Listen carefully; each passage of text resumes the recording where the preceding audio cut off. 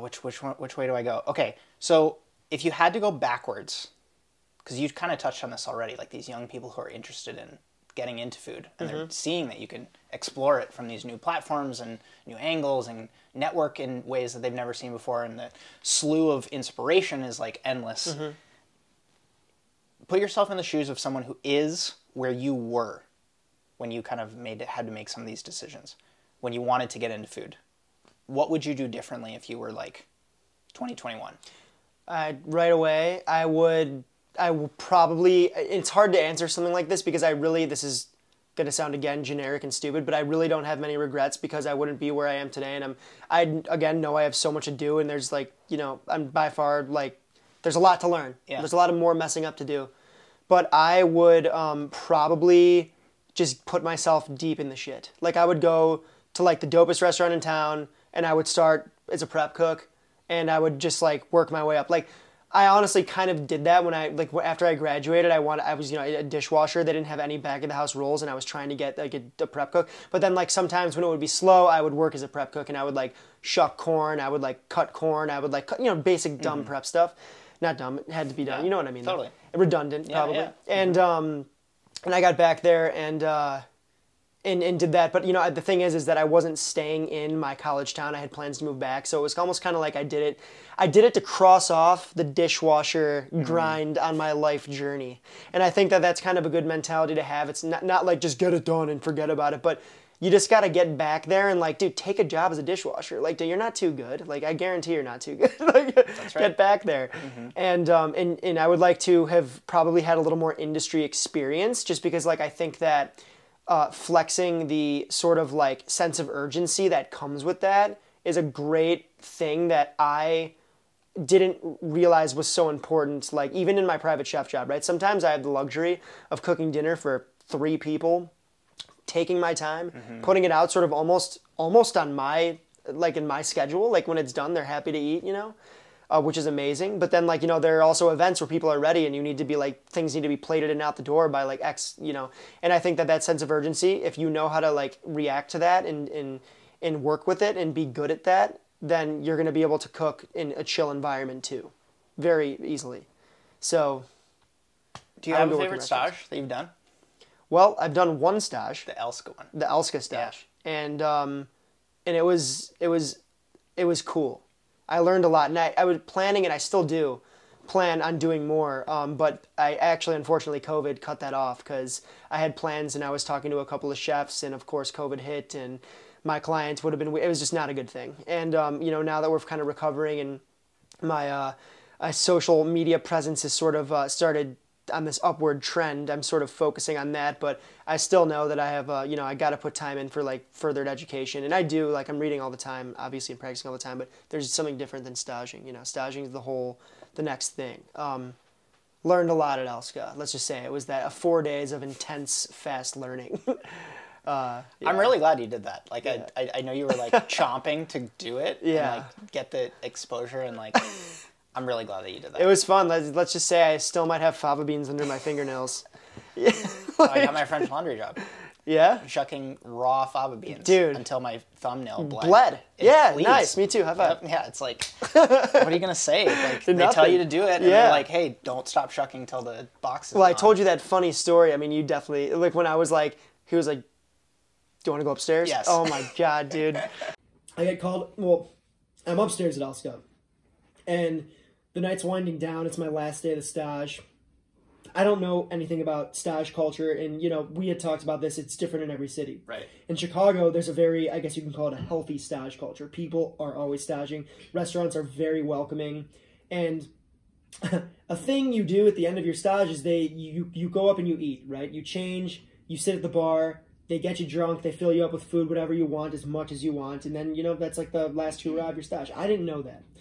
So I'm sitting at the Garde Manger station, hands sort of like behind my back, like just trying, waiting for the next order with my like team, my guys who were there too. And chef comes up to me and he's like, why don't you go downstairs and pack up? Come back upstairs when we're done. And I'm like, yeah, chef. And I go downstairs, and as I'm walking down the stairs, I'm like, what did I fucking do? You're like, I'm getting sent home. No, I'm like, why am I getting sent home at the 11th hour of the last day of my like stage, like I know I didn't do anything wrong. Like I had been yelled at a couple of times. I did stuff wrong, but I had cleaned up my, I've been doing good ever since a couple of scoldings. And I come back up and he's like, go stand by the host. And I'm like, okay. So I'm standing by the host and I tell him, she's like, hey, like, it's like this, I don't know, some like girl, like young girl. She's like, what are you doing? And I'm like, chef told me to stand over here. I think I'm like in trouble. And then she's like, what? And I'm like, yeah, I'm just going to like stand with you. I don't know what's going on. And she's like, you're not eating. And I'm like, no, I'm not. What? No. And she's like, no, you're not eating. And I'm like, no, like chef just told me to stand over here. And she's like, hold on. So she goes, talks to David and she looks at me and she's like, you're eating. And I'm like, what are you saying? And she's like, go sit at the bar. You can order food and drinks and whatever else. And then like my stomach sort of like, my white knuckles turned back to normal. And I sat at the bar and I talked to the bartender and I ordered like 6 plates of things and they sent out random stuff. And it was just like such an amazing end to such like this crazy few days of like hectic, like learning that it was just like, it was very like romantic. I was kind of sitting there like side, I drank a couple of cocktails and not too many because I had to drive home. But, and I talked and I met some cool people and I still talk to some of them. Even to this day, and it was only for 3 days like 5 days that I was there. So many nuggets there. Like, yeah, staging can be this incredible thing for you if you're willing to, like you said, continue the networking after the fact. Mm-hmm. If you're willing to like put in because it is a very emotional thing when you get to eat the food that you've been like prepping for ages. And for me, when I was staging early on, it put it so into perspective of like, fuck, I'm at the bottom of the mountain. Because I'd look at the dishes because I thought I was like, quote unquote, busy. I was like, I did a lot of prep stuff today. Mm-hmm. And then I would sit at a meal and I would eat it. And I'd be like, there's like 3 things I can point to in what I just ate that I did. And there's like, this was back in like early molecular French laundry days? Yeah, well, it was like each dish had like 7 or 8 components on it.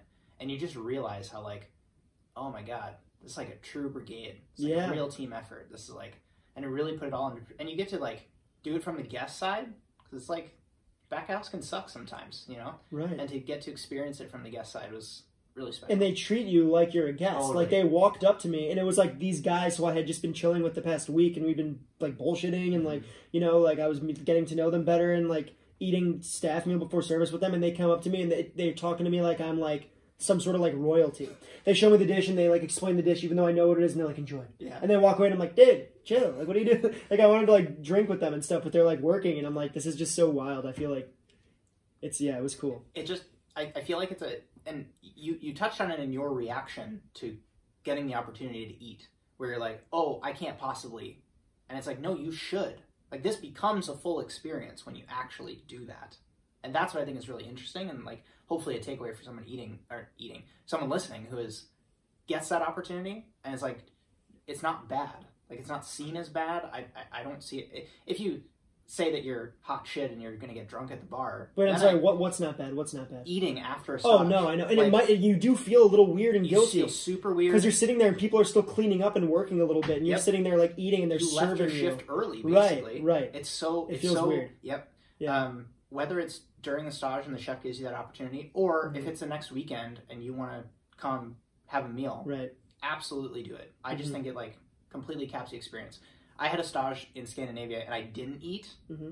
It was one of like my biggest regrets. That's a thing, right? Like, did they feed you after your stage? Or is that like no? Because this was 5 days, so I worked all 5 days. There was not realistically an opportunity in that week for me to go eat, and I had a couple of extra days in Copenhagen and I didn't eat, and I regret it. I ended up coming back and getting the opportunity to eat. But this was months later. The team was a little bit different, so I didn't have that same connection. Yeah.